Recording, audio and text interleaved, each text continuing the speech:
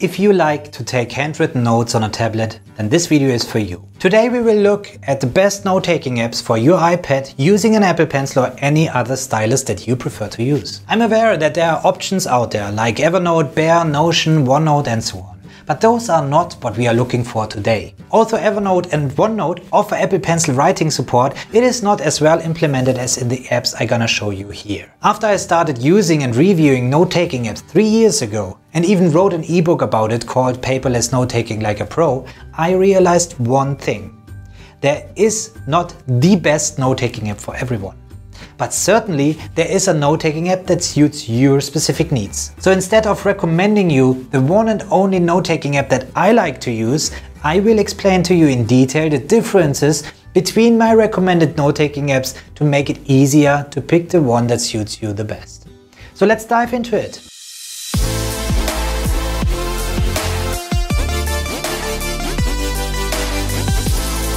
This video is brought to you by my Inner Circle members, a group of engaged people who want to learn everything paperless. Besides focusing on note-taking apps, we also cover topics like paperless office, document management and task management, to name a few.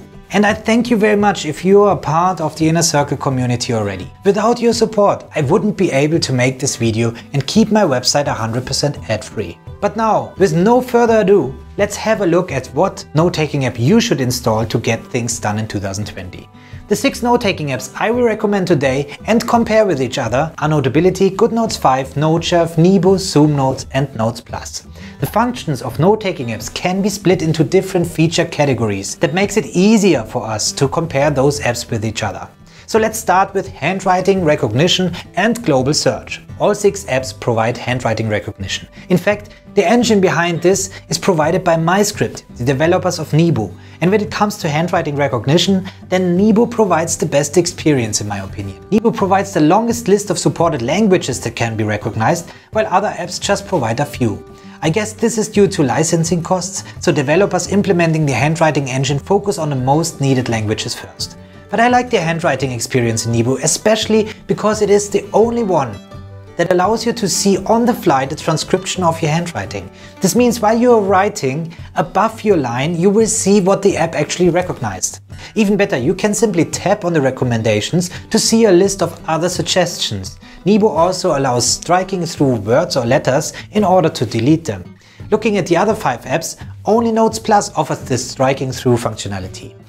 Over the last years, all the major note-taking apps added handwriting recognition, which is a breakthrough when it comes to efficiency using a digital journal. As I showed you in more detail in my other video, using a digital notebook brings a lot of advantages. Using a handwriting note-taking app feels very natural when you're used to paper notebooks, but it also makes your notes searchable. This will allow you to find notes much quicker and also to write down some codes you can use as text. Have a look at the video if you want to learn more. In order to find things very fast in any of your notebooks, it is important to have a global search functionality. This simply means that you can search through all your notebooks at once. Luckily, all note-taking apps mentioned in this video provide global search now. In my opinion, GoodNotes 5 made the best job implementing it. I especially prefer it, however, if the searched word is highlighted in the results and even highlighted when the result page opens. Pen styles. Looking at the pen styles, then we see big differences between those 6 apps. While Nebo, Notability and GoodNotes 5 provide only a basic set of pen styles, apps like Notes Plus and Zoom Notes provide a vast variety of options that rather become overwhelming. In my opinion, NoteShelf really hits the sweet spot here. It has all you need to make proper and artful notes, but in an eye-pleasing way. I also like the option to have a favorites toolbar where I have quick access to my preferred pen styles and colors. If I want to draw something more complex using brushes or something like that, then I rather would go to Procreate, create it in there and then import it via drag and drop back into my notes. Highlighting text. You might don't think so, but the highlighting text feature is a very important topic when it comes to note-taking apps. For a long time, Notability was covering written text behind the highlighting, which decreased readability. Luckily, like all the other apps, Notability changed the highlighter functionality too and puts the written text now in front of the highlighting. Eraser.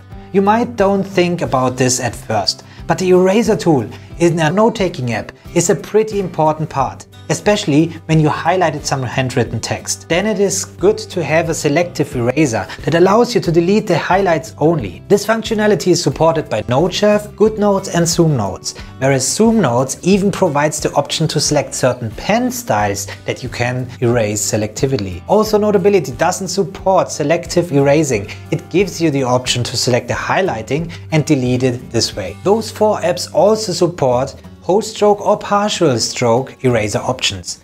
Only Notes Plus and Nebo provide just a simple eraser. PDF import and digital journal support. If you want to use a digital journal or a planner, then it is important that your note-taking app can import PDFs including the embedded hyperlinks. For example, if we have a look at a journal that you can get from my website, it varies heavily from app to app how it looks and functions. If you are planning to use this type of journal, I really recommend using NoteShelf here. It offers the best navigation experience compared to others, which is why I optimized my journal for NoteShelf. In NoteShelf, I can simply tap with my pencil on the buttons and it will jump to the expected pages, and then I can start writing. Zoom Notes also does a good job here. It even provides a little pulsating light on the buttons, giving some visual feedback. However, this delays the jump to the selected page a little bit, which is why I still prefer NoteShelf for my journal.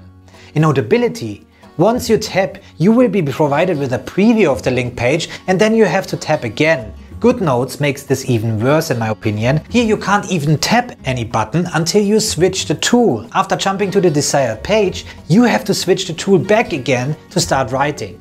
Too many steps to be efficient. Notes Plus lets you import PDFs, but all the hyperlinks will be broken and the journal is no longer functional.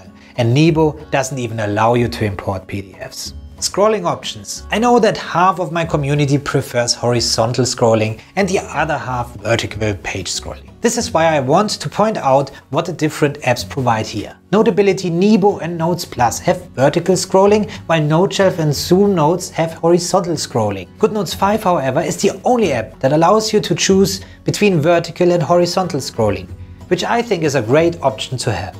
General considerations. If you're working a lot with PDF annotation or signing contracts, then I would rather use PDF Expert instead of a note-taking app. Also, if you do literature research and want to create mind maps out of PDF content, then you might want to check out Margin Notes or Liquid Text, which are perfect apps to do this kind of work. I didn't include those apps on my list here as I think they are not directly comparable. Also, if you are into mind mapping and card style note taking, then you should have a look at CardFlows Plus, which also supports handwriting with a stylus but no handwriting conversion. Of course, there are many more features to be compared and I will go into much more detail in my online course Paperless Note Taking Like a Pro. In there I will go on comparing those 6 apps with each other and look at additional functionalities like audio recording, split screen, quick access options, bookmarks, presentation mode and many more.